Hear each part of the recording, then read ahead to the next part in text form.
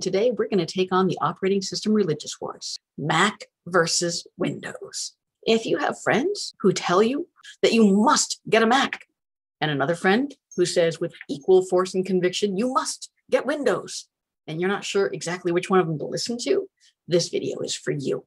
We're going to start with a little bit of myth busting, because the biggest thing that goes wrong with this conversation is starting with the assumption that PC and Mac are in competition. They're not.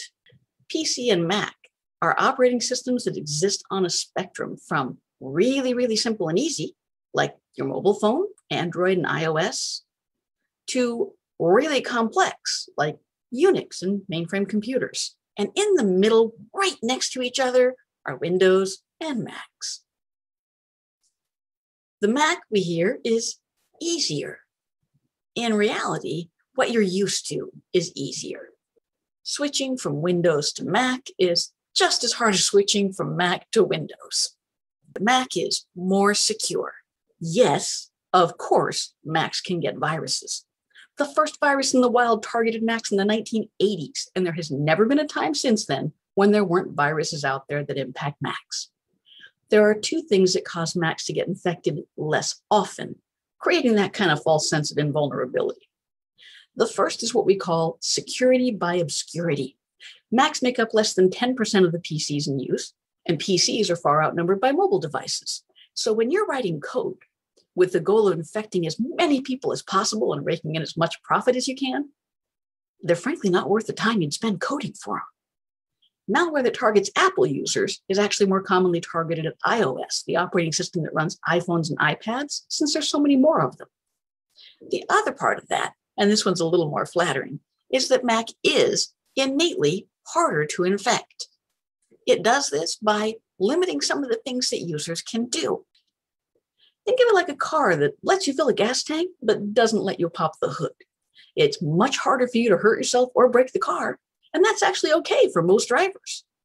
Windows lets you under the hood, but the more screws you turn and things you touch, the greater the likelihood that you're going to have car trouble down the road. Just like the operating system, security exists on a spectrum, with really secure on one end and really flexible and open on the other. The same limitations that protect you from yourself protect you from bad guys. They also protect you from good guys. If you compare common apps like Microsoft Office products, you'll find that quite a few helpful features are missing from the Mac versions. That's not because Microsoft hates you. It's those functions rely on being able to automate some actions that Mac won't let them touch. Overall, it's a reasonable trade-off. Most home users especially can live without some of the bells and whistles if it keeps them safer from things they don't understand. Mac aficionados will tell you that this is an artificial barrier, since Mac OS can be jailbroken, they call it, and the functions can be made accessible.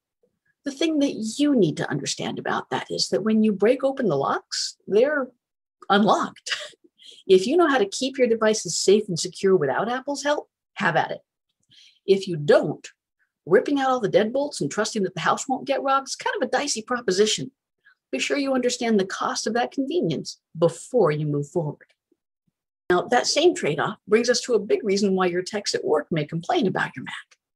Even many techs who are Mac users at home may feel different about it in an office space. Windows is designed to be what we call manageable. Your network administrator can automate lots of maintenance, security, update, and geeky stuff and send it out to every Windows machine on your network at the same time, or choose specific groups to affect with the command. Mac, not so much.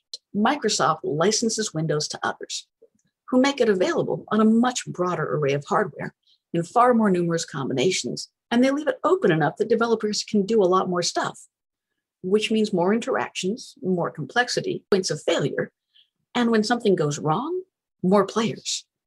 If your program isn't working correctly, you have to first determine whether it's an operating system problem, a software problem, an issue with rendering the application visually that might be a video card or driver problem. And each of these things is manufactured and supported by a different company.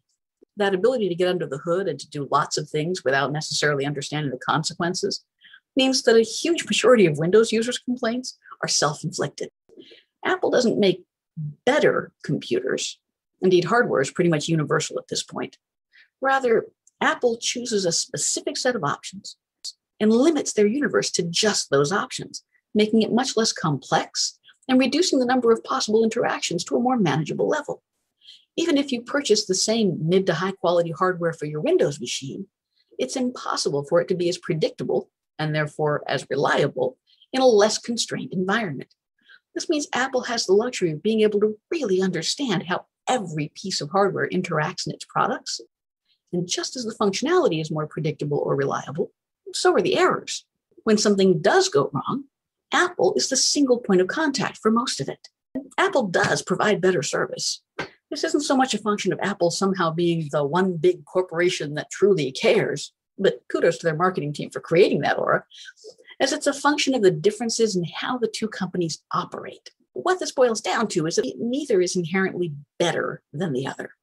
Like buying a car, it's really more a matter of which one's best for you. Who are you? Where do you need to go? Why are you going there? Are you married? Single? Do you have kids and pets to haul around? Do you need to move furniture and groceries? Do you just need to get good gas mileage and commute a long way? All those things are going to change the answer to the question. So here are the things to ask about yourself when you're deciding between Mac and Windows. First, what's your ecosphere? If you have an iPad, an iPhone, an Apple Watch, an Apple TV, Mac's going to integrate with those really seamlessly.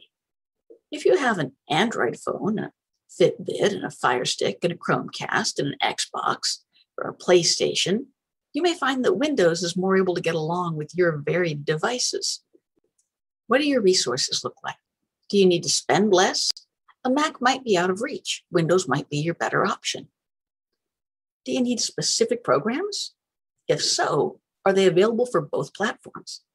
If not, are you prepared to learn Boot Camp or a similar tool and become proficient in both Mac and Windows? Or would you be better learning just the one environment where the software you need exists? Third, and this may not apply to everyone, but if it applies to you, it's important to know. Of the two, Windows is a lot farther ahead in accessibility. Both have built-in voice controls, but Windows goes a little farther. For example, unlike Siri, Cortana can log off and shut down your machine for you. Even the initial setup for Windows can be completed by voice without having to use a keyboard or mouse. While Mac is starting to catch up in terms of biometrics, Windows Hello is still a little farther ahead in terms of face and fingerprint recognition. If accessibility is a concern for you, these are features you might want to check out and make sure you understand what the possibilities are before you commit your dollars. And finally, ask yourself what you really want to be responsible for. Like a car, your computer is a complex and expensive investment. Just like a car, in order to invest well, you have an obligation to learn some things about it. Rules of the road, basic maintenance. You don't have to know how to change the oil, but you certainly have to understand how to tell when it must be changed. Now, lots of folks already consider that too much to ask when it comes to a computer. If you're one of them, get a Mac. Pick the device that will demand the least of you and do the most possible to prevent you from hurting yourself or it. If you want under the hood, are willing to learn to change your own oil and tires, and are willing to demand more of yourself in order to get more options, more software, and more flexibility, Windows might be for you. For most home users, a Mac or even just an iPad is enough to do all the things they want to do and offers them the fewest opportunities to break their device. For business users, that question's a little more complicated because it isn't just about you. It's about your company, which may have to repurchase software it already owns in order to get a license that can be used on your new computer. Your IT team, who may have to work harder or jump through hoops to support your device if it's different from the majority. The next person in your job, who will inherit your device when you get promoted.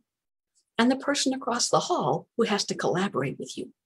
Choosing what's best for you may result in a lot of effort, expense, and inconvenience for other people. So if you're making the decision as part of a larger team, the most sustainable solution is to check in with your IT staff and ask them what's best in your environment and start from there. In the end, the answer to the question, which one's better, PC or Mac, is which one's better for you? I'm Nixie, and this has been Nixie Knows. Thanks for spending time with me today. If you learned something useful, please click like so that YouTube will be more likely to show someone else that's something useful too.